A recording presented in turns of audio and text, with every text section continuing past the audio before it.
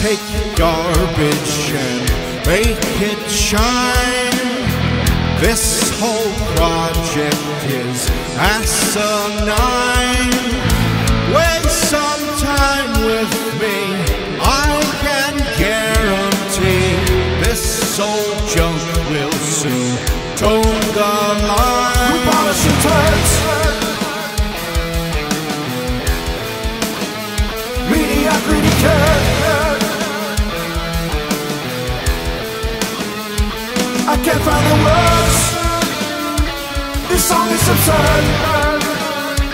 We're polishing turds,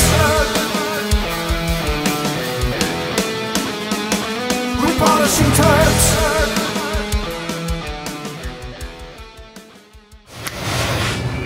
Alright, today on Polishing Turds, the most dignified TV show you have ever seen, we're going to talk about cylinder heads a little bit, and in particular we're going to talk about valve jobs. What is a valve job? You know, how the valve's working, how's that, what's happening when the valve opens and closes, and how the valve job plays into that. And you're going to take a look at those things, the machinery that's involved and the process that's involved in altering the valve job. These things have kind of sketchy, this has got like a 2-inch intake valve in it, which is weird. So we're going to put a slightly bigger, like 205 in here, assuming I think the seat's going to be big enough.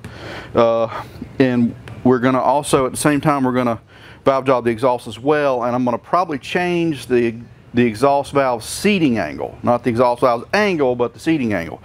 And that's the angle that this sits on, that the valve sits on when it closes. That's what we're at, the sealing portion of the valve.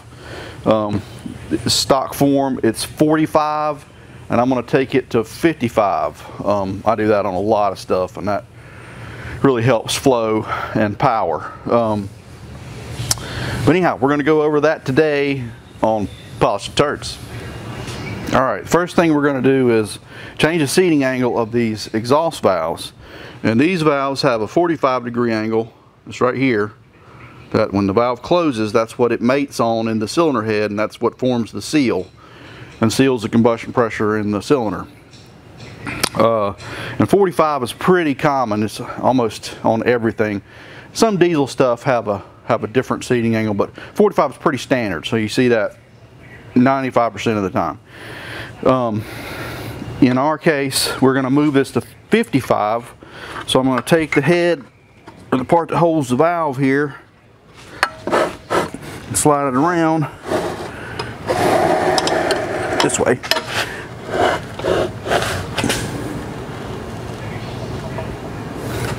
To a mark I made years ago.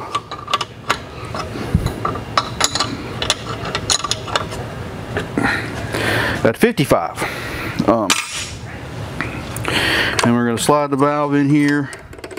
This is an old Sioux valve grinder, but all these things work pretty much the same. They're not a whole lot of difference in how they work. This one has centering cones that grab the stem, and there's kind of a little art into getting it in the machine just right. You'll know if you don't, because it'll have problems. But in our case, what we're doing right now is we're correcting. This is also the used valve, so it's gonna probably have a little wobble and warp to it to start with anyhow. We're going to correct that and change the angle to 55.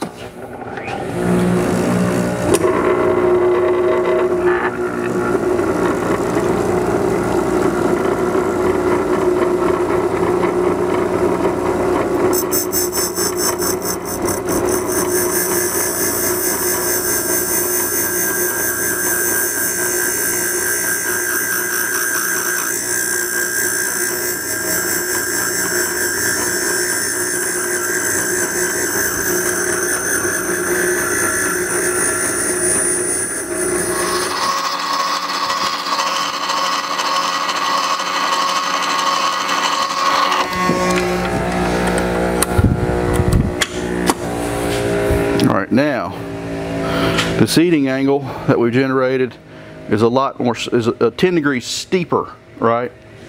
And the reason we do this is because that allows us to run a larger throat diameter. That's real reason. It's less abrupt for a larger throat diameter, which helps us get more exhaust gas out quicker. But that's the process for grinding these valves. We're going to repeat that 7 more times, and then the exhaust valves are ready to go in.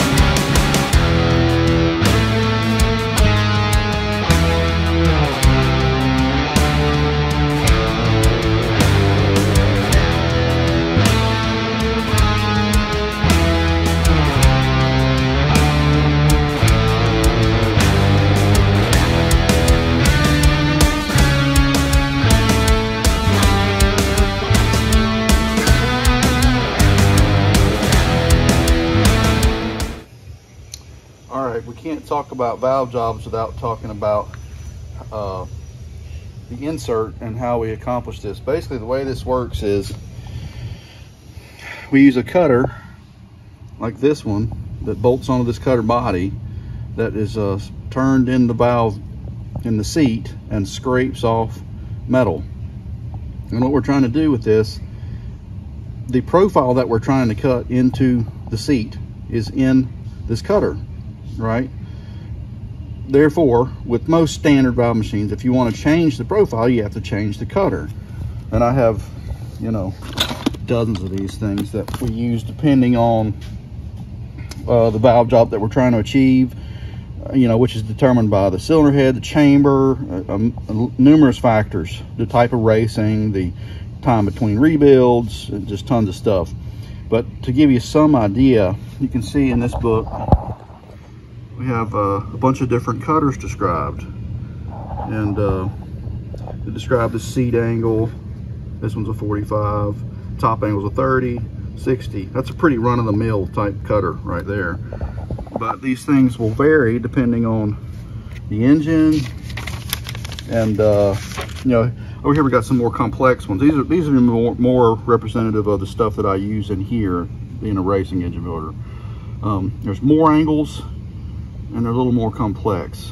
And generally speaking, the exhaust like this will be, or most exhaust cutters, I don't know what this is intended to be, but they'll have a radius inside the seat angle instead of more angles. So your radius here, that's pretty commonplace with exhaust stuff. But anyhow, this is the basic principle here of what we're doing. We'll pick one of these for the job, attach it to the cutter body, and then that's what we're going to use to scrape the seat out and achieve the seat that we're looking for.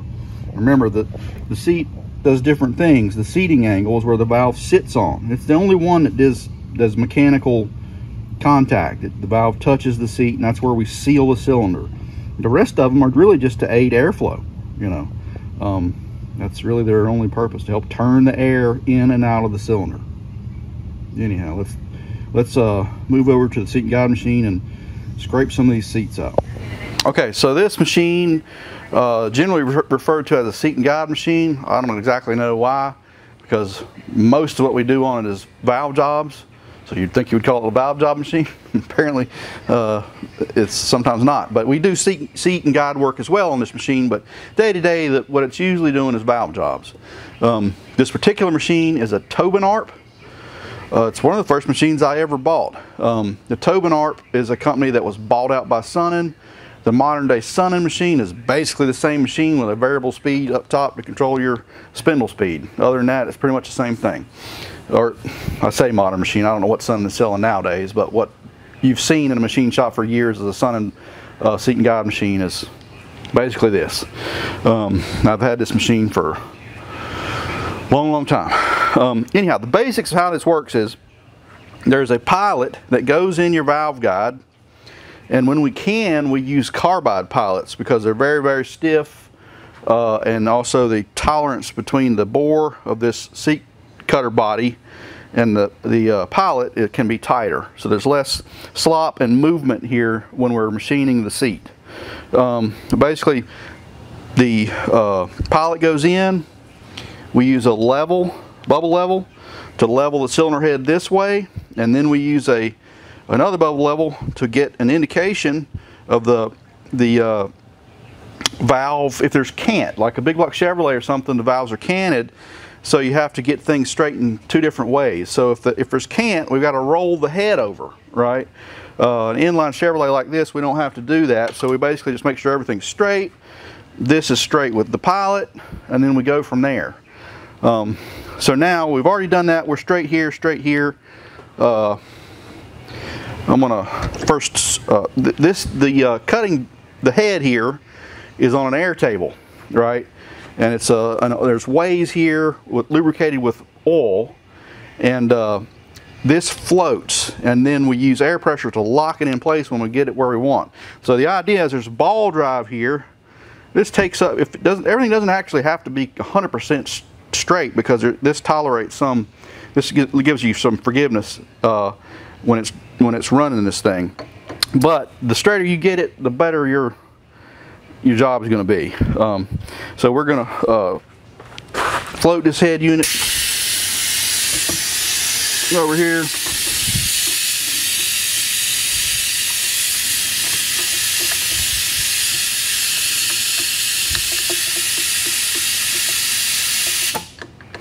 Yeah, see, I have no resistance now in the ball unit. Now I can come up. I'm going to put a spring here. And now we can begin cutting this seat.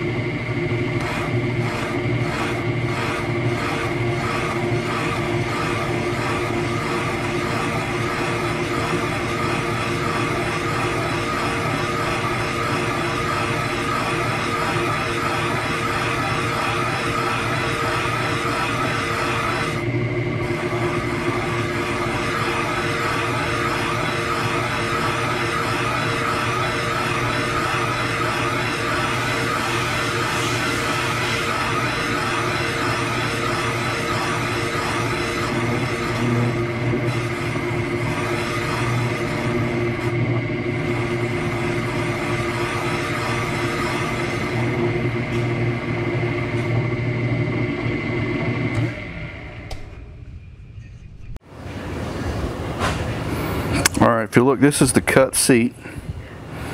Now the profile on the seat matches the profile on the cutter.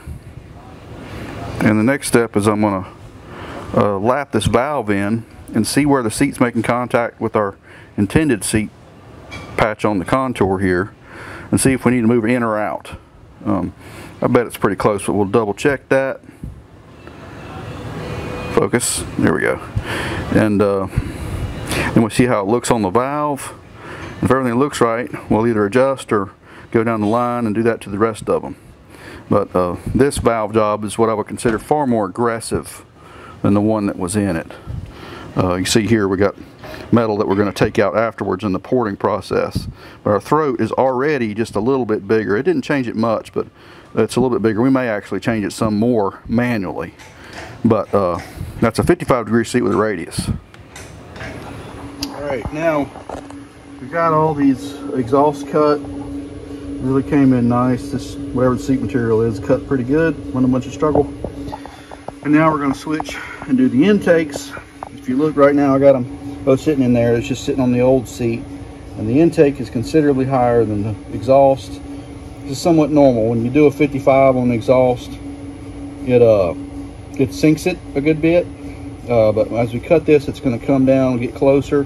Probably going to stick with a 45 depending on how things look. I'll maybe go 50, but I don't really want to open a big can of worms on this project here, so probably going to stay with a 45 on the intake. And I've got a cutter picked out that I use quite a bit. How I decide on the profile here is really probably a combination of experience and intuition.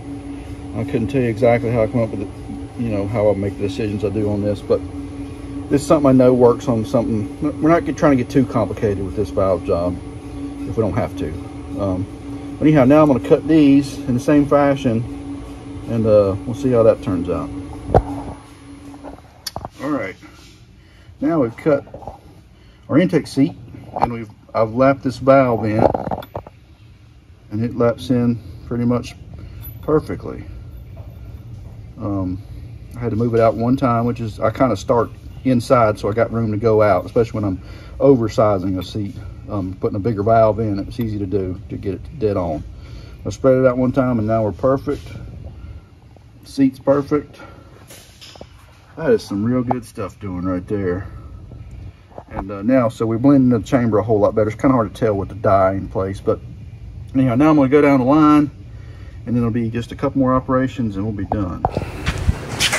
All right, there's one other thing that we're going to do with these intake valves. These are kind of just budget intake valves, pretty run-of-the-mill, nothing special. And as is common with valves like this, they have just the seat angle, which in this case is a 45 cut on here, and nothing else. So we're going to back cut these things, which is cut another angle here to make this transition here less severe, and that'll help with the airflow just a little bit. So I'm going to chuck up the valve,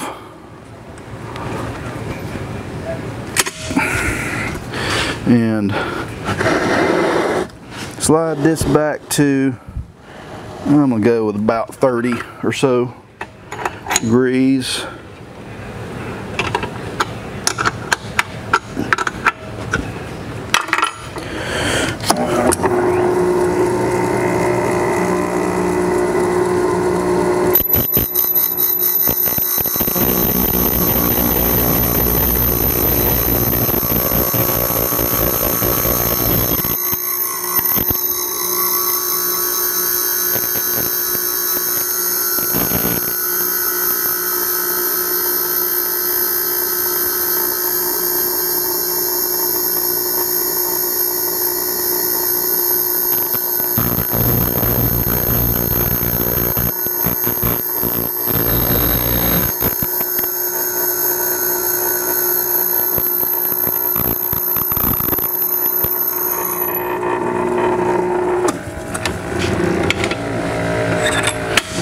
All right, now we've added another angle here, if the lens will see that, and that has nothing to do with the mechanical sealing of this engine. That's just purely for airflow. A lot of your better valves have this already done, but these are inexpensive valves, so we're adding this to this, and it'll help with airflow a little bit. All right, we got 2 cylinder heads, all valve jobbed, slick, ready to go. They should seal up great. A lot of times we'll lap the valves in afterwards just to double check ourselves and make sure everything's sealing. Like I said, the reason we did this valve job really doesn't have anything to do with engine sealing or wear or anything. All that looked fine. We're doing this in this case because we're trying to improve performance by improving the airflow both in and out of the motor. And on the next episode of Polishing Turds, the most dignified television show you've ever seen, we're going to port these heads and work on the airflow side, but this is all built around the valve job itself. The valve job is kind of the where everything starts with airflow, so that's why we do this first, because it's super important. But anyhow, all this is ready to go, sealed up, and next time we'll be grinding, making some chips and hopefully drastically improving the airflow in and out of this motor. Polishing turds. Polishing turds.